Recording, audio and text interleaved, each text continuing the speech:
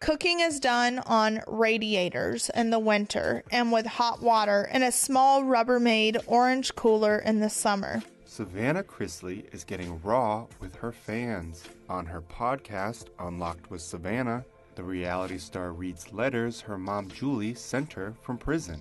The 26-year-old reveals on camera how her mom spent the holidays behind bars. Well, I decided to cook for Thanksgiving. I fought against it, but I decided to do it.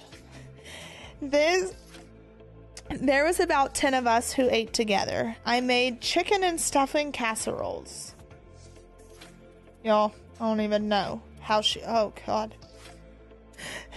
I made chicken and stuffing casseroles. There was chips and dip. Several ladies made dessert. It doesn't sound like much, but cooking anything in here is a chore. Let me just explain. Cooking is done on radiators in the winter and with hot water in a small Rubbermaid orange cooler in the summer. There's no refrigerator, no knives, of course, no staples other than a few spices from commissary. We made the best of it though, and just sitting around a table was nice.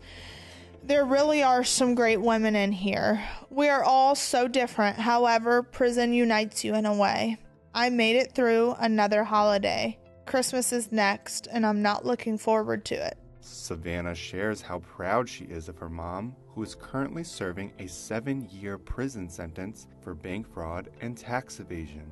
The Chrisley Knows best star says Julie is keeping her head up. And even her sitting in prison 14 months later, she's sitting there like, thank you, God. Thank you. Like, I have so many things to be thankful for. Thank you. And I think that just goes to, that's just such a testament to her character and her heart and the leader that she's always been for me and my siblings and my dad. Like, she's always, through no matter what, she has always found the silver lining,